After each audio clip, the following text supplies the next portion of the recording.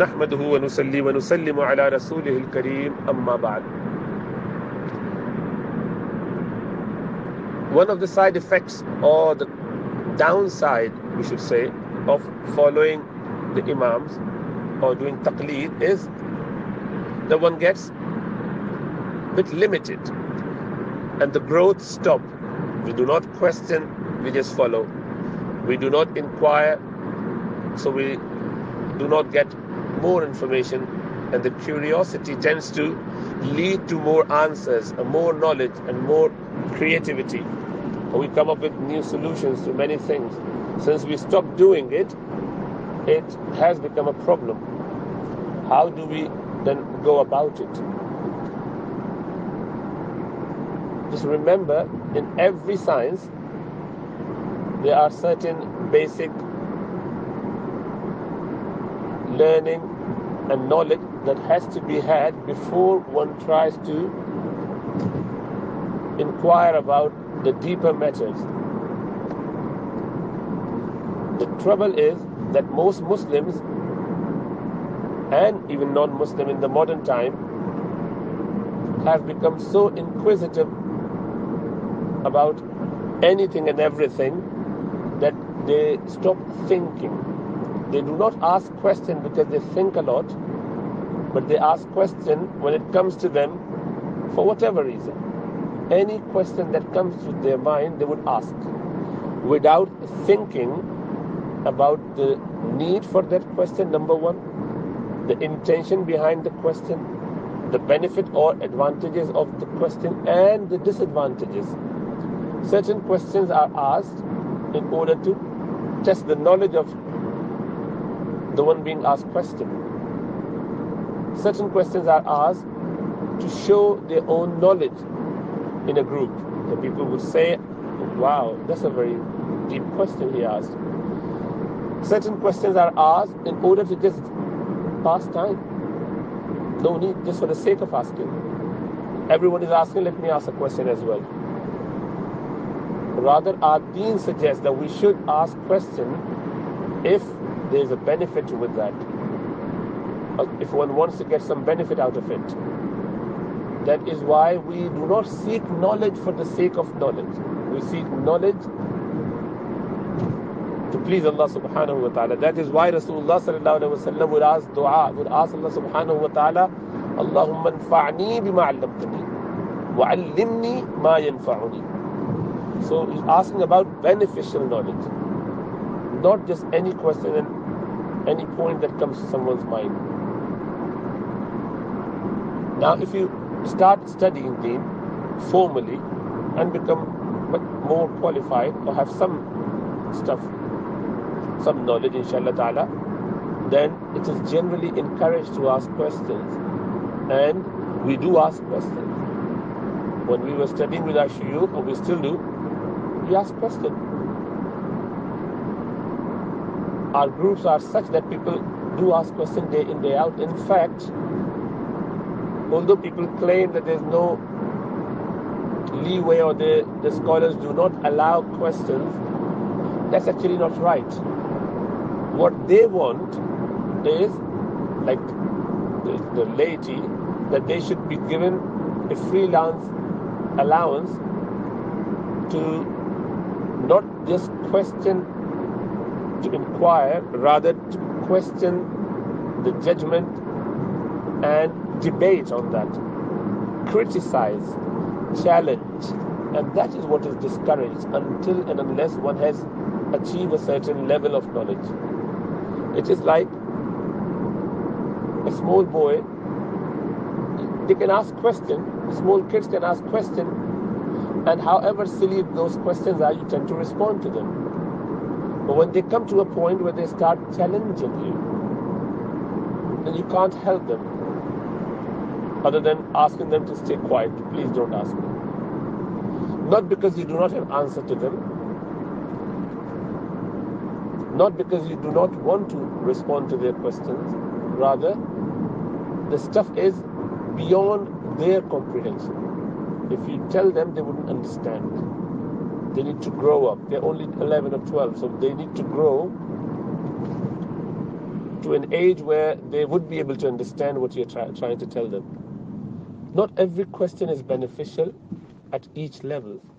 There are many, many factors that play a significant role, and a sensible teacher, a sensible person, likewise parents, would only entertain the questions that are beneficial for the family, student, your child, whoever. So you do not ask any question and every question. And this is completely different to what modern teachers, what the current world or new world suggests us. They ask anything and everything. They question everything. That is why many of them question, and they started questioning a few hundred years ago. Now they're at the point where most of them have lost their faith, because people have questions about Allah, about Creator, about everything, to the point that nothing would satisfy them unless and until they would see Allah subhanahu wa ta'ala. So questions are important, but as long as they are beneficial and done in the context and done with some prior knowledge and studies.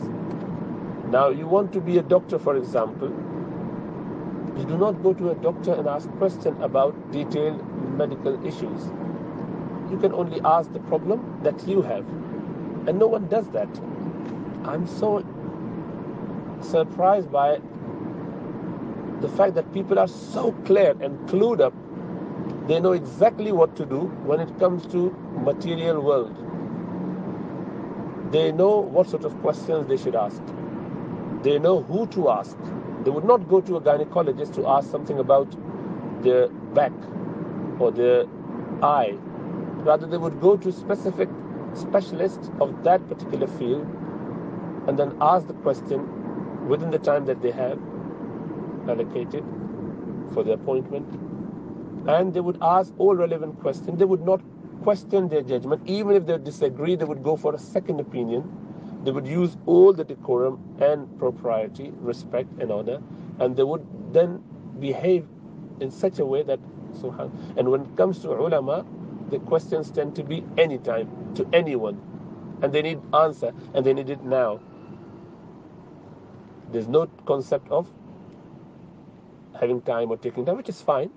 Alhamdulillah, ulama has always maintained this, and they do that. And yet, since the ulama always enjoyed that respect, not because of their personal personalities or their being themselves, but rather because they are the heirs of Prophet sallallahu alaihi wasallam, of all the prophets, and they deserve that respect anyway. So when people were behaving that way, it was completely fine, and it's still quite okay. So people say that ulama don't allow question, and I feel that this is completely wrong. If you look at the fatwa compiled by ulama, a true fatwa, those questions are not the frequently asked questions that you get on the website that they create. These questions are not asked, they are done in anticipation that those might be the question, or one or two people ask the question, they just put that, and they call it frequently asked questions. And some of them are made up questions, as you know. Not all the questions have been asked. Some are asked, some are not. And even if they ask maybe once, and then they just put it there. When it comes to fatwa, the ulama have done, you would find all the muftis have fatwa responded to in thousands, handwritten fatwa. Over the last 150 years, you would find all the big fatwas in big madaris. We're talking about hundreds and thousands of fatwa, individually written, individually responded to for free. People ask questions according to their situation. They will get their answer. They get straight away. Well, however long it takes, but without any trouble there at all. So to ask question is not a problem, but you want to go deeper than that, which is to challenge, change the status quo, means asking why. how, not what. Rather, more important for modern people is why. This why is a very important aspect as well, but it only comes after you have done your what, and then slowly your how, and then why. We want why before anything else, and that is not acceptable in any specialty, in any field, because it doesn't serve any purpose. If I tell you why I treat a TB patient, tuberculosis, with these medicines, to you, if you're not a doctor or not even a medical student, then you know what? I will be wasting my time. I will be wasting your time, and it's not going to be beneficial to you. Unfortunately, some people don't understand that. When I was doing my final year exams, it was 2 weeks' time or 3 weeks' time, the exam is about to start. We would go to different wards, different hospital, medical ward, just to get some knowledge and information. I'm talking about Dow Medical College, Pakistan. So civil hospital, we went there. On one day, we were told that there would be a very good lesson and lecture from one of the very senior neurologists there, and I admired and loved him. But when we went there, he started talking about a new research review article in neurology, a condition called amyotrophic lateral sclerosis. Now, this is a subtype of motor neuron disease, a rather less common, and this is talking about 1996, long time ago. And it wasn't that common. It's still not very common, but still there. Yet, a very, very fine, detailed stuff about a condition which is very rare, and we are talking about medical exam. So we've spent half an hour, and after that I had to excuse myself. I raised my hand and I said, "Sir, I'm sorry, but our exam is in 2 weeks' time, and we are here for medical exam, not neurological exam. So we felt that we might get some benefit for the exam. This topic is not going to come in exam. This is not the topic for final year medical exam. And even if it was 4 or 5 minutes worth of review or update would have been enough. But talking about some rare genetic problem with some gene therapy in it is not what we need now. So it is not the right time for this." And I said it to him, unfortunately. I shouldn't have, but I had to, and then I left that class. He never minded. He was very generous, and I just met him in December, actually. Very nice teacher of mine. But I apologize for that. But that was rude attitude, but I had to, leave that, because I felt that I'll be wasting my time there. So obviously for him it was a very important topic, but wasn't right at that time for those people. Yes, maybe for someone very qualified. What I'm trying to say is, everyone needs to know everything, but we can't know everything in this little time that we have with us. So we need to set priorities.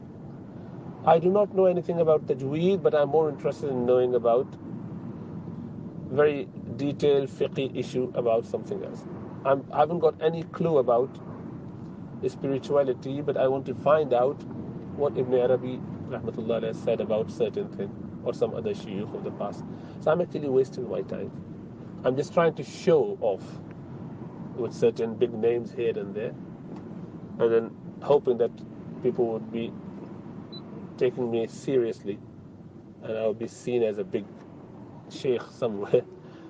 That's all problematic. So it has not stopped, and that is why the qualified scholars, when they start working, and they're still working, mashallah, a lot of stuff is coming out. They're deep, mashallah. They are deep in their subjects. They know their bit very well, very well. So even today you would find scholars are working and coming up with all the solutions and rulings. Alhamdulillah. Yes, we can always improve. There's always ways to improve things. Yet, It is not down to someone who has not even done his basic education. Become a doctor and then start doing some research, but not to start research as a laity and take that as, oh, it's my right. When it comes to religion, it is even more difficult. There's so much one needs to learn, not to show off, but to tell you, since 1992, 30th October 1992, exact date. That is the first day that I sat with a sheikh to study Arabic. And from that time to now, I can say that there has been no time in my life where I was not studying with a sheikh, a teacher, some book, something. Maybe it's during exam for a few weeks here and there, but generally I have always been connected to a teacher and still am, still studying under the guidance of teachers. I'm just trying to say, and even then I don't feel that I have done enough. And I know that I know only this much, very little, maybe 5% of what I should know, or any scholar of that good stature like Sheikh Taqi Uthmani and, the shuyukh and asatidha that they would have done at this age that I am in their time, with a lot of blessings and barakah from Allah subhanahu wa ta'ala, and they were fully dedicated, unlike myself who is, doing medicine and this. So despite those 28 years of life spent with the ulama, on average you would say 2 hours per day, I feel that I've only acquired 5% of what they know. And it is not being humble, it is just knowing the reality. So how on earth would someone who's not even done the basic Arabic, tajweed, fiqh, hadith, suluk, and usul al-fiqh, usul al-hadith and usul al-tafsir, how can then they go and claim it? Wallahi, I'm saying that I do not find myself qualified to ask or challenge ulama. I'm talking about the seasoned ulama, senior ulama, those who teach. And yet you would find 15-year-old and 20-year-old, they've just graduated from madrasa, they've just done some bits, and they feel that they can do something, they can ask questions, they can have their own opinion of certain issues. And it's quite common in modern scholarship, unfortunately, especially in the West. And they're all mujtahidun on their own. And they're not even, they're very young in their age as well. They haven't even run a family yet for good 10, 15 years. And yet they feel that they can run the whole ummah. Astaghfirullah. May Allah save us from this self-deceit which has crept in. I would rather be a simple shepherd than to feel that I am knowledgeable, which unfortunately happens a lot with common, modern, secularly educated people and some new ulama, so-called graduates from madrasas and universities. They feel that they've done 5-6 years and they have done enough. And they start questioning everything that they read or they heard. And that's because they haven't got a wisdom. Yeah, they may have knowledge, but knowledge on its own is not enough. Iblis had a lot of knowledge, in fact, perhaps more than any one of us altogether. But it didn't help him.